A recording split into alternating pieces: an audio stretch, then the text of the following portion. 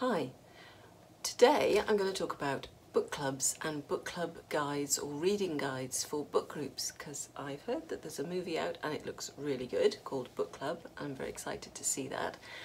But I've always been fascinated by the idea of people getting together to discuss a book, and sometimes I get invited to go to book clubs, which is really cool. And I'm going to share with you some of the sort of questions that I might get asked, but also I want to find out from you, if you have a reading guide for your book club, what sort of things do you want? What helps you? What sort of discussion points or questions do you like in those guides? What's helpful for you? On my website I do have reading guides for book clubs, and I'm going to tell you a little bit about those and the sort of things that you might find there. Sometimes I do questions and answers, sometimes I will give you backgrounds on how I've written the books, the inspiration for the books. There are photographs, usually things about the settings, the place and the time. So if you'd like to find out a bit more about the books, the website's a good place to look. But let's have a look at a reading guide for The Witch's Daughter and see how I came up with the things that I thought might be helpful and interesting for you. So if you go to my website and click on the quill and ink little picture on the landing page, you'll find that that takes you through to information about the books and specifically for book clubs. But at this point I'd quite like to find out if you have book clubs that involve wine or book clubs that involve tea or coffee, because I think they're very different. I've been to some where once the wine gets going, the book club takes on a very different sort of tone to the ones with the tea and cake, but I like them both. Do you find that you prefer to have book clubs that really stick to discussion about the books, or do you quite like it when they veer off into other things? And have you formed lasting friendships through your book clubs and book groups? I'd like to know that too, so you can put that in the comments and let us know. And I'll be looking at different books in more depth, so look out for videos that specifically deal with my different books and the background of those and how I came to write them. So for this one, if we're going to look at The Witch's Daughter questions and answers first, I did an interview, and if you go on to this page you'll find an interview about my writing of the book. I tried to think of things that were, some of them are to do with the characters, some of them are to do with the setting, but again I'd like to know what you look for. So I'll just give you some of the character questions that I asked. I asked you about Gideon. Gideon's quite a dark character in the book, obviously, a very dark character. But I'm thinking quite a lot of you will be drawn to him, and that's an interest of mine. Why do we like these bad boys, even in fiction? Why are we attracted to dark characters?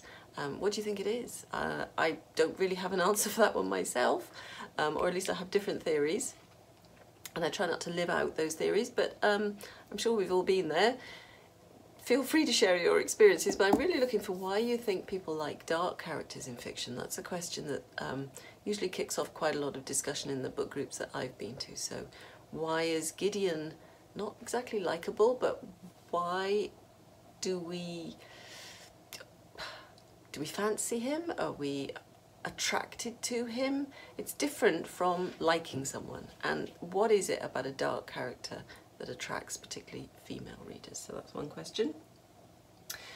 The witch trials in the book are quite detailed, and there are descriptions of some of the punishments and the sentences that are carried out for the witches that were tried in the early part of the 17th century.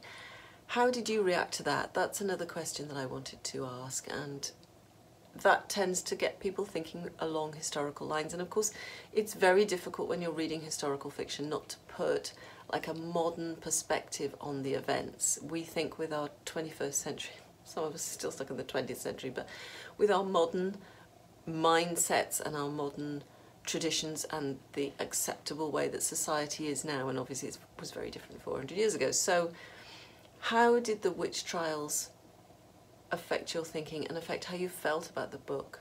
Okay, that's another question that's there. What else have we got? Names. Names play a very important part in this book for all sorts of reasons, and there's a video, I'll link it in the cards there, about creating names for your characters and how I do it and how you might do it. And did you have a favourite name in this book? Were there names that you found you thought could have been better? If so, what would you have put in there? Were there some that stuck with you? I always think it's interesting if you come across your own name in a book, and that certainly affects my...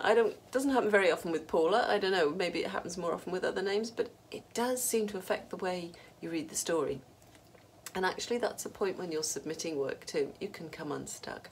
I once had a book that an editor was interested in, but they actually asked me to change the name of one of the main characters because it was the name of their mother-in-law. So, yeah, names. Okay, there's a relationship in here between Elizabeth and Tegan that is very central to the story. It's not quite a mother-daughter relationship, but it is that sort of mentor and protege, or like a favourite aunt, or maybe even a much older sister, or just an older friend relating to a younger person and nurturing that young person as they become an adult, and how are they going to make that step into independence and all the things they have to deal with. In my new book, The Little Shop of Found Things, mother-daughter relationships are very central to the theme of the book and a thread that runs through the whole series. But what did you think about the relationship between Elizabeth and Tegan in this book? Because Elizabeth doesn't have any children for all sorts of complicated reasons. So how do you think that influenced how she coped with Tegan? I mean, apart from the normal aspects of an older person dealing with a teenager, what did you think of the relationship between Elizabeth and Tegan in this book?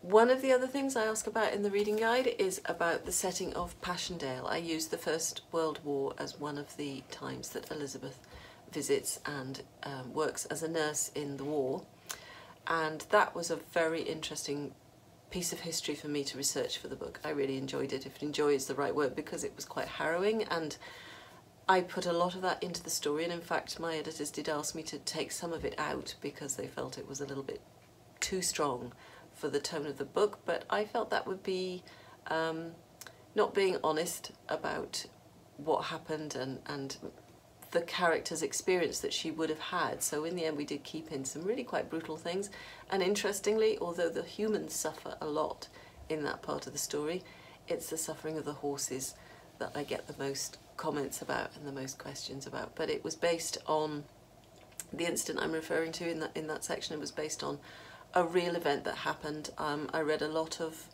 transcripts of people's experiences, soldiers' experiences in the war and nurses' experiences, and the one with the horses was based on a real event. Obviously I fictionalised it, but the main bits of it that you will know if you've read the book, and I don't want to give any spoilers here, it was true, and I felt strongly that that sort of thing needed to be kept in. So how did the Passchendaele section of the book affect you? Did you think the tone was right? Did you find it too strong? Or do you think that made the book more powerful? I'd be interested to hear that. So, you know, again, let us know what you think in the comments. And one of the other questions I asked was, put yourself in Elizabeth's position. What would you have done differently?